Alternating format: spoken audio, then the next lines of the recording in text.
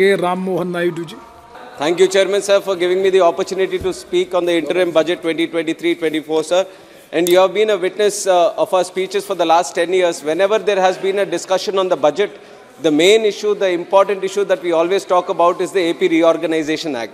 And since the bifurcation of Andhra Pradesh, almost 10 years have passed, sir. I would like to present a report card in front of the central government for these 10 years by dividing it into two terms, sir. One when TDP was in power in the state government, and one when YSRCP is in power in the state government.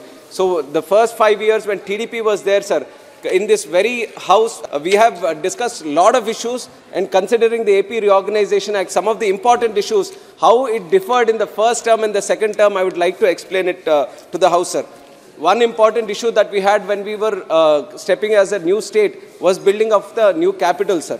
And we had a challenge of building up the new capital. The then Chief Minister of Andhra Pradesh, CBN, took it upon himself, and he pulled in a land of 30,000 acres from the farmers, and we have did the foundation stone along with Prime Minister Narendra Modi ji also for the capital city of Amaravati, sir. And it happened on a Shubh Divas of Vijay Dashami. We did the foundation stone, and we created a lot of pride in the capital city of Amaravati. And in the next term, after YCP has come to power, it has created a nutshell, mad idea of creating 3 capitals. And right now we are ended up with no capital at all. Now Amaravati has been, the farmers of Amaravati has been protesting for 1500 days, sir. In this very country, farmers have been protesting for 1500 days, but they have been beaten, they have been arrested, they have been insulted, and that is the situation that Amaravati is going through today. And RBI itself has said that if the state government of Andhra Pradesh can tell us where the capital is,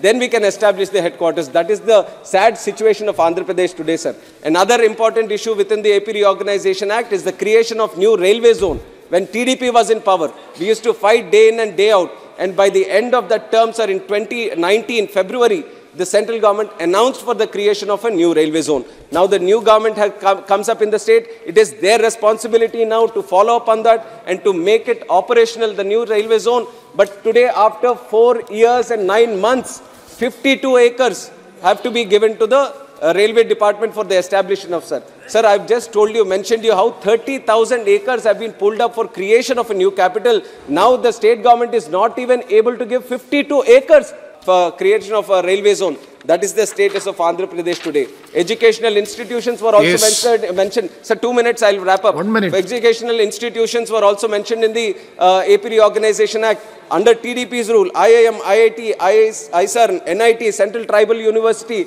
land was given, thousands of acres, and almost 1,000 crores worth of compound walls have also been built and given to the central government, sir. But today, after the change in government in the state, not a single building has been completed. All the students have been robbed from having their permanent campuses and trying to complete with a lot of dignity in their campuses, sir, but not a single campus has been finished. When we asked the central government why the AIMS construction is getting delayed, the answer was given in the parliament itself saying that there is no availability of sand in the state, sir.